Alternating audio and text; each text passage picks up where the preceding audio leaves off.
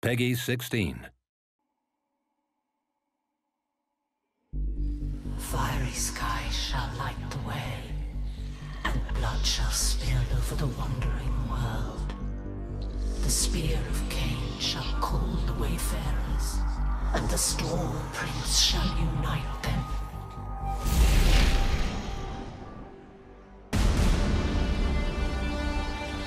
Soon a wandering world will appear and bring with it the spear of Cain. It's a race to the pointy stick. You know what that means, don't ya? Let's war! Tell your cowering lord no one, including him, will touch it so long as I live. If you're set on staying this course, I must choose rebellion. Eldar! Prophecy comes to pass!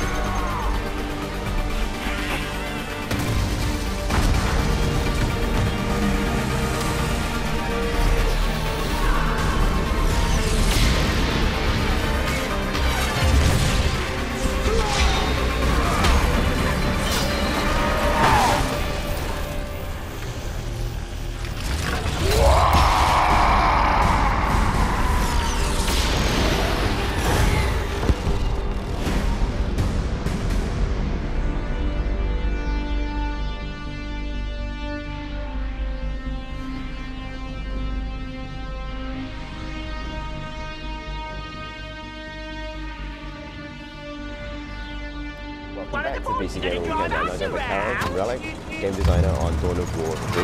How's your show been so far? What have you been up to? It's been amazing. It's been super fun. 2 very busy days, but it's awesome to see so many people playing Dawn of War 3 on site. Yeah, it's such a, the game has a big presence. You can't see because we're in our studio area we're surrounded, but go that way and there's a lot of Dawn of War 3 and a lot of people playing it as well. Has it been fun to see people get their hands on it for the first time? Yeah, like it's very exciting because I mean we've done this before. We've shown the demo at other conventions, but it's always really cool to see how people approach the game. Obviously, as designers, like we're always afraid of like, oh my God, are we teaching things very well, or are we showcasing this and that, blah blah blah. So it's awesome to walk around the PCs and see so many people just like kicking butt with like super large armies. So yeah, the demo on the show floor has got Space Marines versus Eldar. Yeah, exactly. So it features a late campaign mission playing as Space Marines, and you play with some of their elites, so Gabriel Angelos, the Imperial Knight Solaria, and the Assault Terminator. So it's a really good showcase of what we're going for with Tau 3. It was interesting dipping into it because I had a work-related go on it earlier to make sure I tried it out, and it was interesting for me as a fan seeing that stuff kind of come to life. Like I don't think I'd seen like a fully animated Imperial Knight with all of those effects. Yeah. And it's a real it's a really cool thing to see as a fan, but also it feels like a step up above what was in Dawn of War 2, for example. Exactly. Like, what did it take to get all that stuff together? Yeah, the super units like the Imperial Knight are something that we hadn't done before, like never to that scale. And in this game, it's something that was very important to us. So we created a couple for each army. So you've seen the Beauty the Marconaut on the Orc side, the Wraith Knight Taldir, and then the Imperial Knight Solaria. They're all super elite units with incredible abilities. To what extent do those elite units reflect the specific design of the armies they come from? Because the Imperial Knight it's a lot of firepower. It's extremely durable, and it's not just a big Space Marine, but it fits some of the way they fight, right? It's super durable. Yeah, it's all about sort of wiping out an opponent before they can react, that kind of thing. Yeah, exactly. So for like in all of our units in the design of the armies, from like the smallest like infantry unit to the biggest super units, we care about them reflecting the core gameplay of the armies as a whole. So for Space Marines, for example, they fear absolutely nothing. They were dropped in the middle of a battlefield. Not fearing anything, they just need to get into war, and we'll do it. For the orcs, it's a lot about like tanking damage, about coming in large numbers, about just throwing green skin out that problem. Whereas Eldar, like the fact that they're delicate, that they do care about not losing numbers, that's reflected through their shields, and all of our elite units, it doesn't matter how big they are, reflecting those mechanics as well. Right, so you can expect that those elite Eldar units still are more fragile relative to the other elite units. Exactly, yeah. They're no doubt big and powerful, but you still have to be careful with them. Right. You've done you've shown off some of the game on the stages here today and yesterday. How's that been going? It's been interesting, kind of getting to talk about the game with people here. Yeah, it's been really cool. Like we showed a lot of the Space Marines for a while, then we started to talk about a bit more about Eldar, and now we're talking a lot about orcs. So at PC Gamer Weekender this weekend, we're showing orc gameplay. So it's just a walkthrough of an orc mission.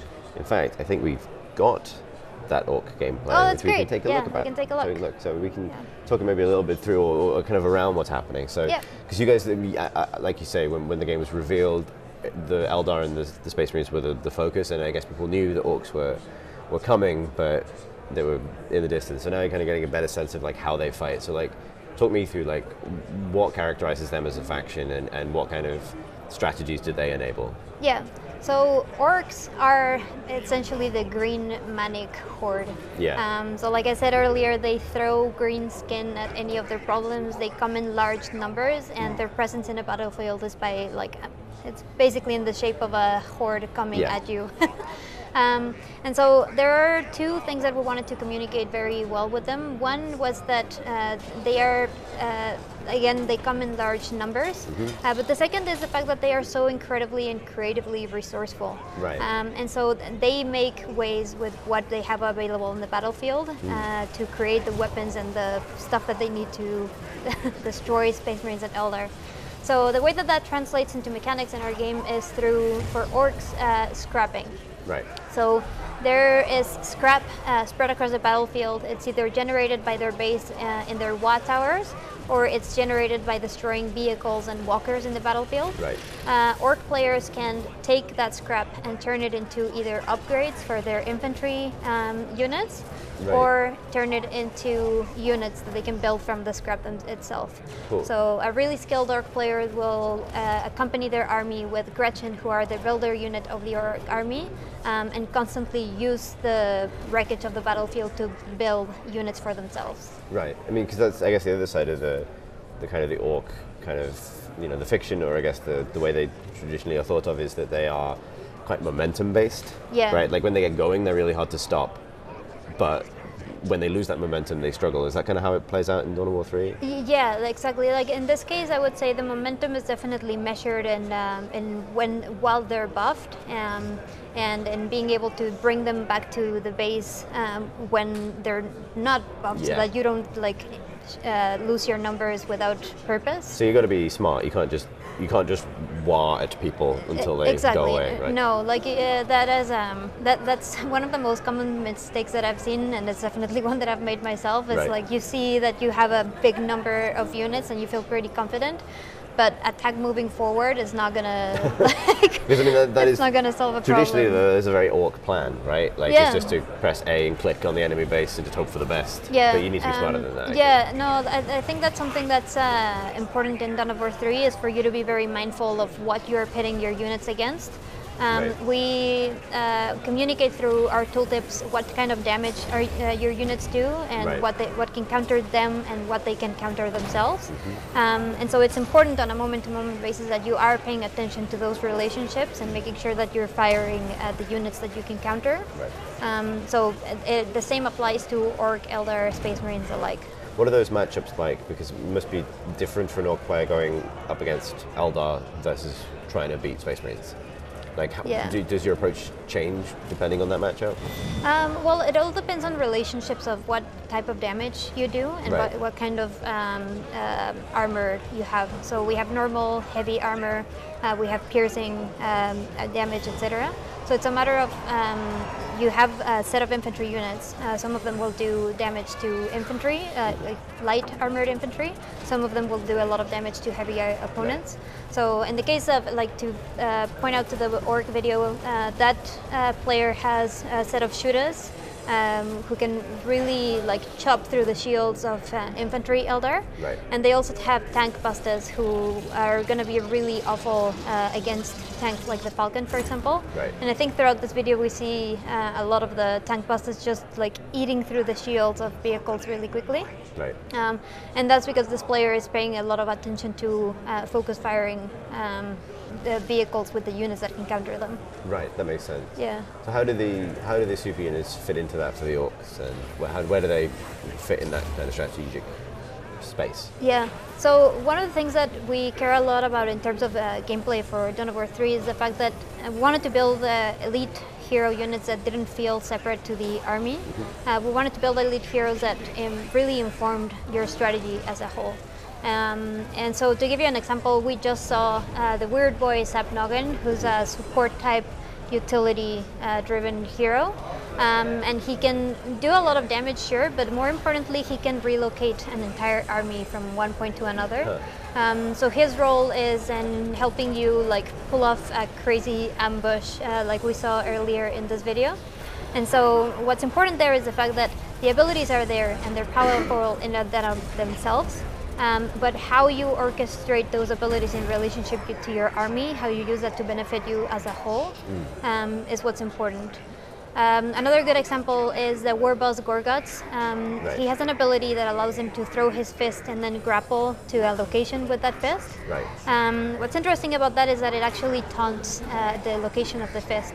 So Gorguts is very tanky, he can absorb a lot of damage, and orc units don't absorb a lot of damage. So what you can do with Gorguts is moving forward, taunt damage away from the rest of your army, Right. and then basically use it to lower the numbers that you're up against. Right, so it's not just about aggression, it's about moving the aggression around in the right way. To Exactly. Like manipulate, Yeah. So in terms of what we're seeing at the moment, we're seeing obviously the orcs doing A lot. are doing a lot and doing well. But Yeah. obviously there's also a lot to keep track of, particularly as you've scaled up Dawn of War again, right? Yes. Like, how have you approached that? Because presumably it's not just a question of making the game bigger, right? Yeah. Like, or saying, oh, okay, we're going to make it more like Dawn of War 1. Presumably there's a challenge to scaling up after Dawn of War 2. Yeah, exactly. And I would say that the big challenge is in how we scale and how do we make that battle that we've pursued building spectacular battles, right? Right. But a challenge that we've been up against as designers is just how do we make this spectacular battle readable and understandable. And so that's something where a lot of the focus on how we've developed our UI systems has been. In the battle that we just saw, there's a lot going on. A lot of your units are taking damage, a lot of the enemy units are taking damage, and there's on top of that super abilities playing a big role. So I would say that as the game has grown, we definitely had to innovate in how we communicated what is going on to players. I would say a big reflection of that effort was in the unit selection system, which is at the bottom of the screen. So that communicates to the player all of the units that they have in their army and their status. Yeah. Are they taking damage? Are they currently in combat, idling, etc.? It's one example. Yeah, interesting. Like, you've also got the element, particularly with the super units, of manually aimed abilities. Like we've seen a little bit of it here as well, but the one that struck me is like the two different powers the Imperial Knight has with the targeted missiles and also the kind of wide spread, like the cannon fire. Yeah. Like that requires a bit of additional, like, not twitch skill necessarily, but it requires an additional level of like technical execution in the middle of a battle. Oh yeah. How is that balanced against the need to kind of manage your army as alongside, correctly aiming the abilities on your biggest units? Yeah, well, it's certainly challenging. Like I've seen very skilled players be able to manage a large army at the same time that they are managing their elite heroes. Yeah. But ultimately, I believe that it's a choice that you're constantly making. Like your army can be capable on its own if it's tactfully placed in the battlefield, and then you can focus on your heroes. But you can also sort of forget about, you can rely a lot more on your heroes to bring them forward, do most of the damage, focus on using their abilities, etc. But I feel that when you're most successful is when you're able to coordinate a strategy between how you're using your elite hero abilities and the rest of your army. Yeah. a good example, well, there's good examples everywhere, but one of them is with the Wraith Knight, for example, the ranged Wraith Knight, who's a hero on the Eldar army. He has an ability that can pull a bunch of enemies towards a center. Right. And so that ability is useless if you don't coordinate it with the rest of your army to do damage to the units that are pulling in. Or splitting them up suits you. Exactly, yeah. So this is so strategic. And I guess a lot of that stuff is mitigated by like quite long cooldowns as well, right? Yeah. Like it's punishing to miss. Exactly, yeah. And so, yeah, that's a question that we get asked a lot is how do you balance the fact that these units that are super powerful are called into the battle? Yeah. So it's one of the things that we need to talk about is the fact that yes, those units are very, very powerful, but they do not mean like a straight up win once they've been called in. They are easily counterable and they can be controlled. Like I've seen Solaria been taken down by being tied up by a bunch of Eldar Banshees, and then just Shadow Specters like focus firing at her because they chop through her armor. So it's more a matter of when you're bringing those units in and how are you assessing the environment in which you're bringing them in to know whether you can survive. That scenario kind of occurred to me because when I started playing LA for the first time, playing with the Imperial, the Knight is that's cool. It's kind of you kind of want the power of it and it feels amazing, but actually getting tied down by Banshees is a real issue. Like when those smaller units get underneath the guns and you can't necessarily like deal with them quickly or easily, and you don't have any other units to bail them out.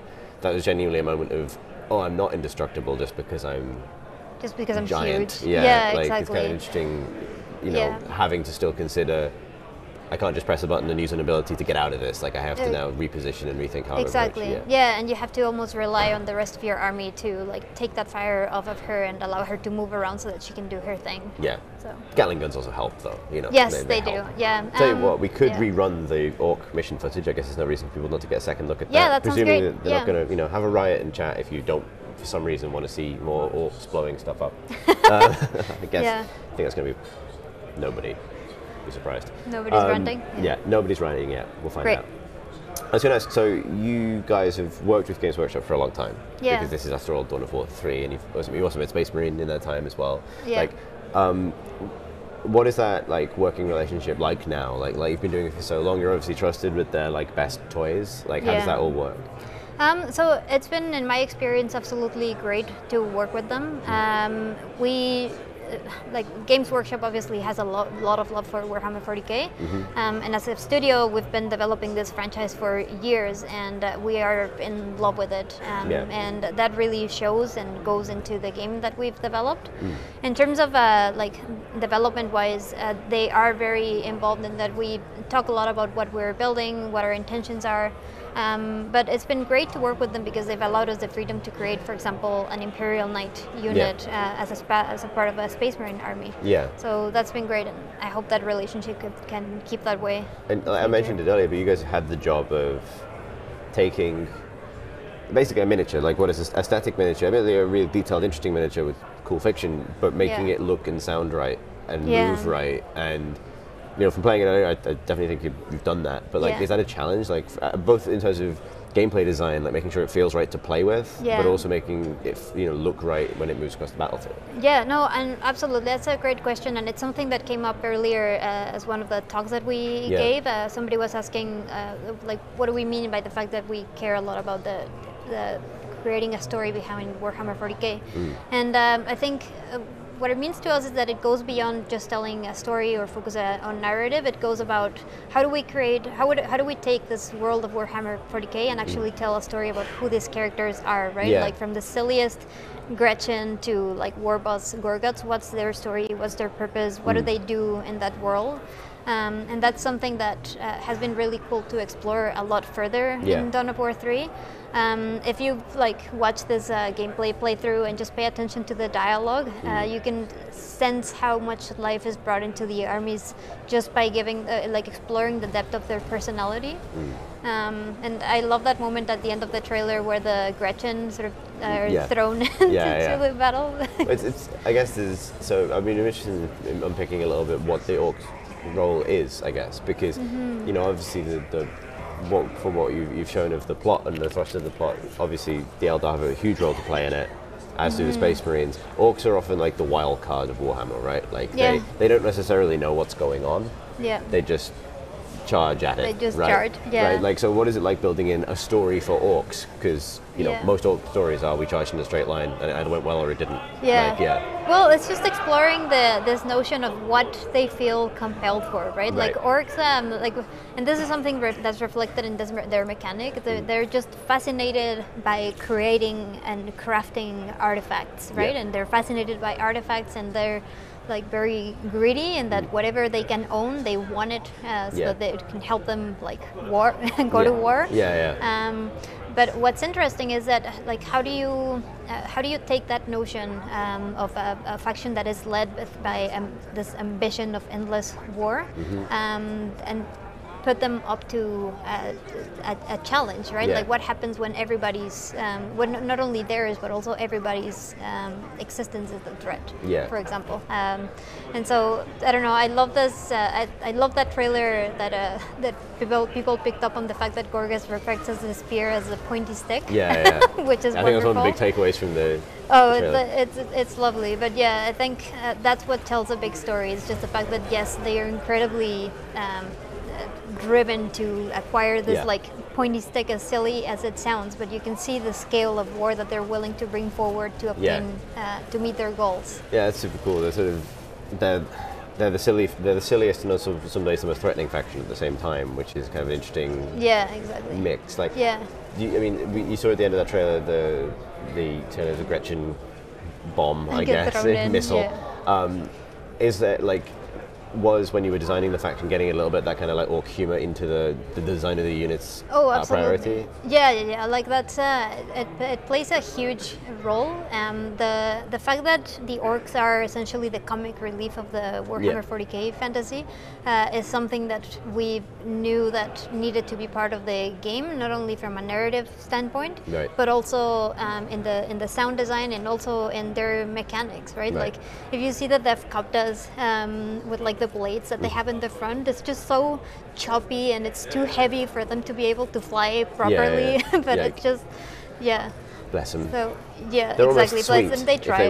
they're almost sweet if they weren't trying to kill everybody. Exactly. Yeah. But I love this. So this is something that our creative director Phil talks a lot about. Is the fact that if you're seeing it from outside, you look at orcs and they are the comic relief and they're like kind of like hilarious on their Yeah. own.